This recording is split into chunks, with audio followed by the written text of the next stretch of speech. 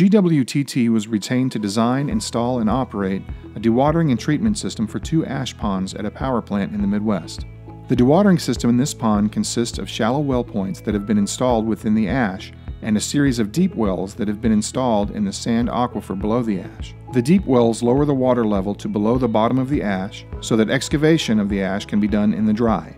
The water from the dewatering system is pumped to the second pond that acts as a primary settling pond and equalization basin. 4 floating pumps are used to extract the water from the settling ash pond and pump it to the temporary treatment system designed to treat a maximum of 4,000 gallons per minute. The treatment system is designed for the reduction of total suspended solids, iron, aluminum, and oil and grease, as well as pH adjustment. This system was designed and installed by GWTT in several weeks. The heart of the treatment system is the GWTT Clarifier System.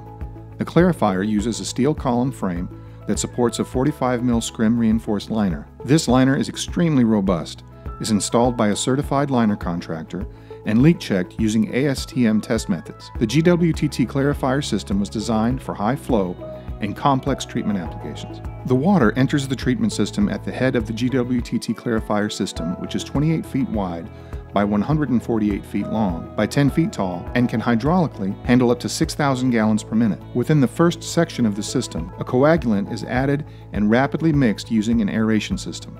The coagulant is added proportional to flow based upon a signal from the flow meter. The aeration changes the state of the iron from ferrous to ferric, allowing it to be precipitated and be reduced through the clarifier along with the suspended solids. The water flows under a weir into the flocculation section where a flocculant is added. A series of slow mixers ensure that the particles are agglomerated and a heavy flock is formed before being introduced into the clarifier section of the tank.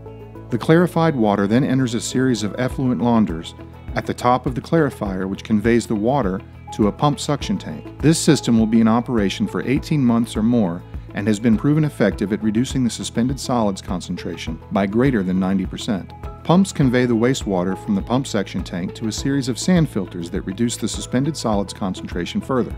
The water is then processed through pressure vessels filled with proprietary media to reduce dissolved iron and aluminum, as well as any colloidal particles. Finally, the treated water enters the effluent storage tank in which the pH is adjusted before the water is conveyed to the river more than a half a mile away. This treatment system has demonstrated its effectiveness in reducing the contaminants of concern to less than 10% of the discharge criteria. GWTT has completed many other CCR pond remediation projects and has treated more than 3 billion gallons of CCR impacted water, always maintaining discharge compliance. Together with our dewatering practice, we offer total water management solutions and ensure a successful project completed on time and on budget to our stakeholders.